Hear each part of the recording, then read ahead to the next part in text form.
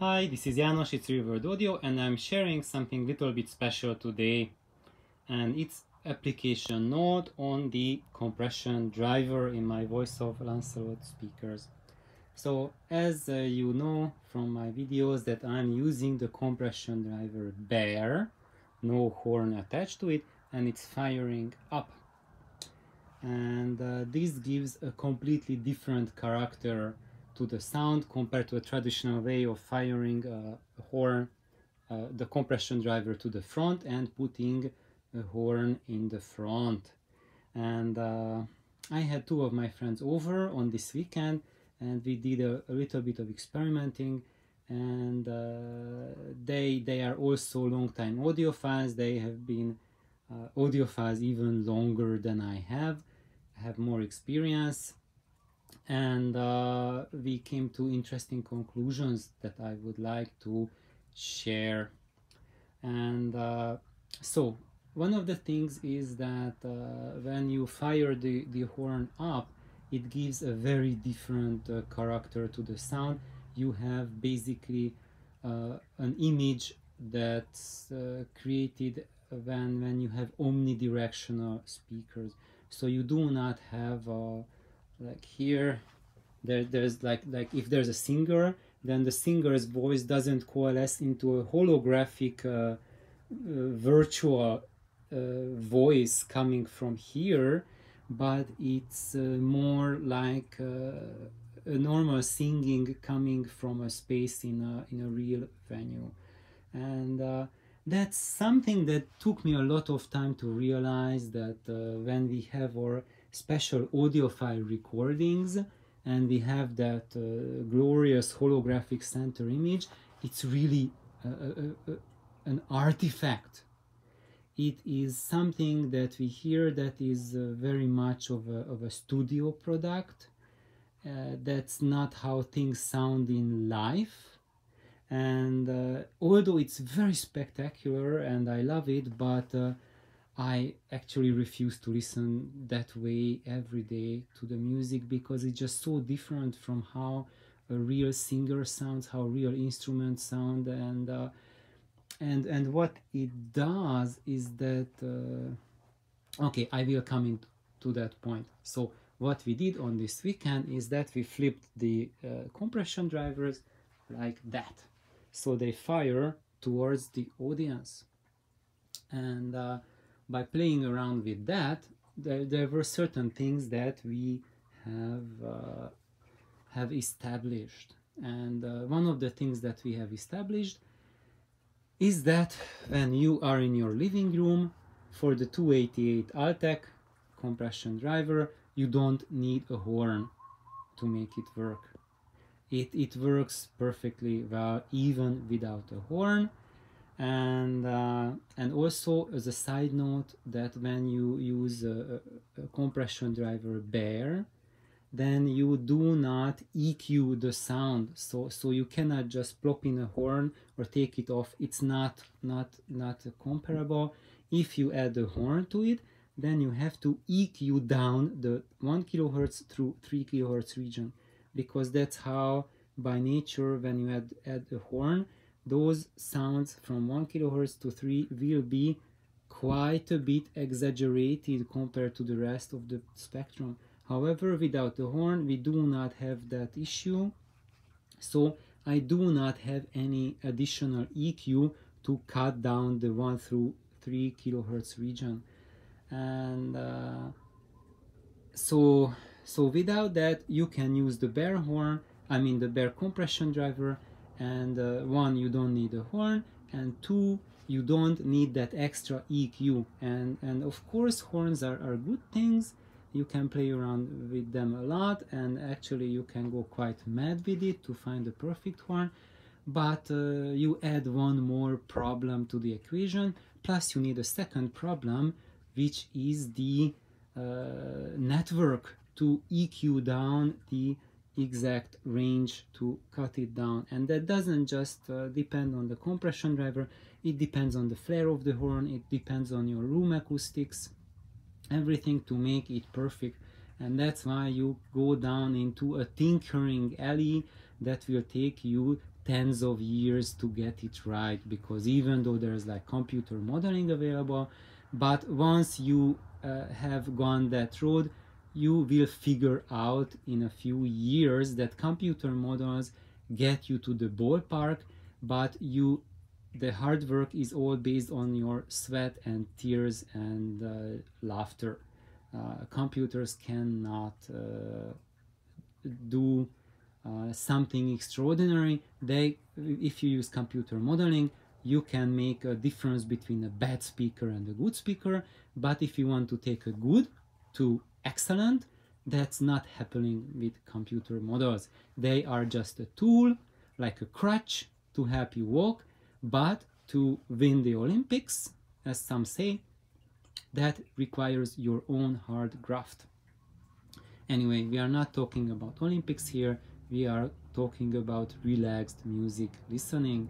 And one thing that we have noticed is that you truly don't need that horn and that extra system here for a living room listening experience with compression drivers and these Altec type sound. However, why are then horns so prevalent? That's because if you put them into a huge room, you absolutely need the horn to project the sound.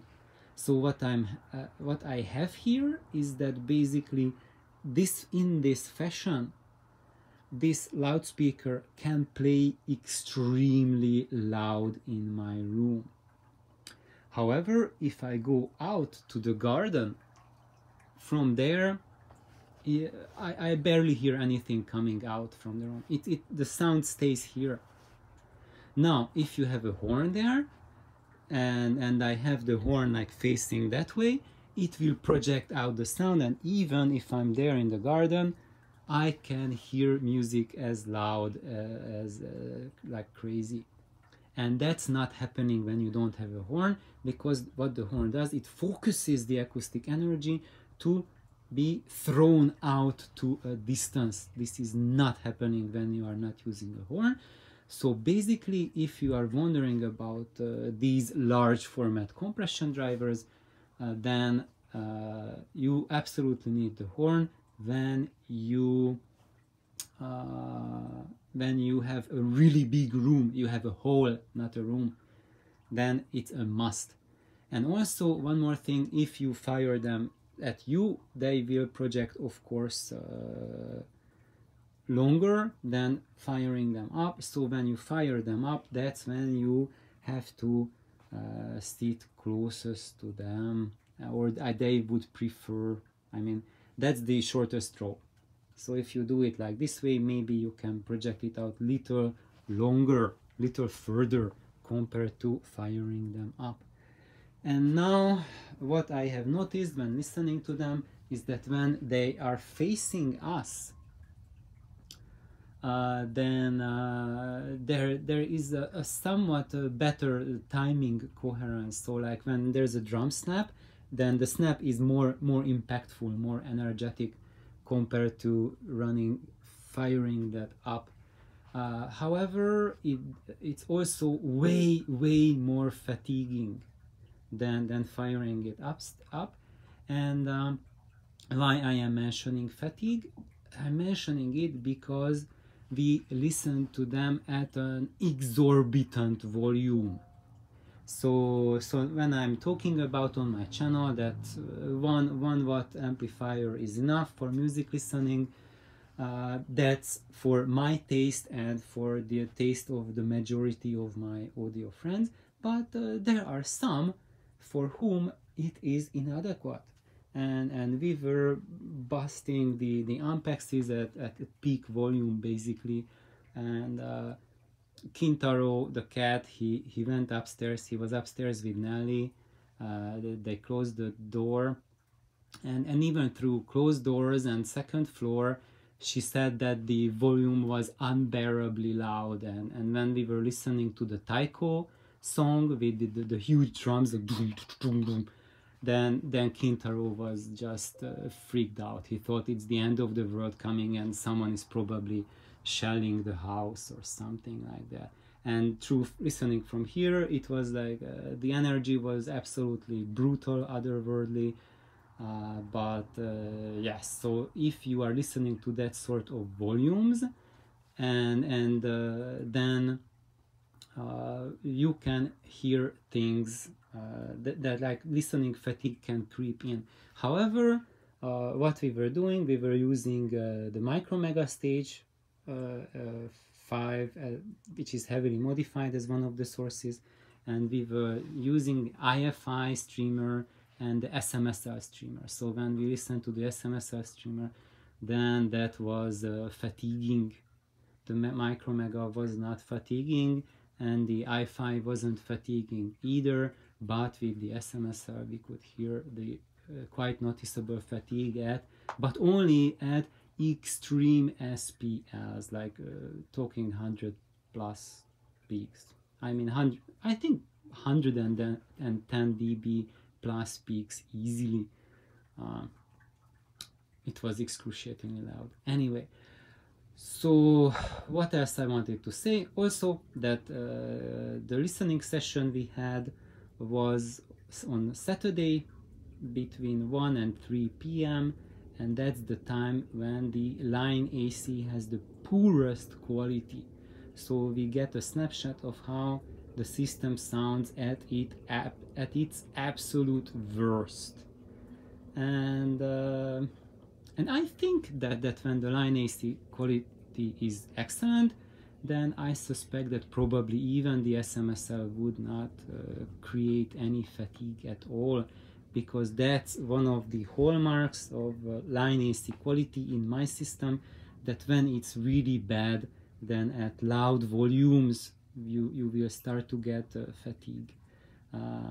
With my equipment, it's absolutely minimal, and it doesn't really happen. But when you put in something lower grade like that SMSL, then it becomes quite noticeable and bothersome. However, it still wasn't big enough to cause like a permanent fatigue for the ear.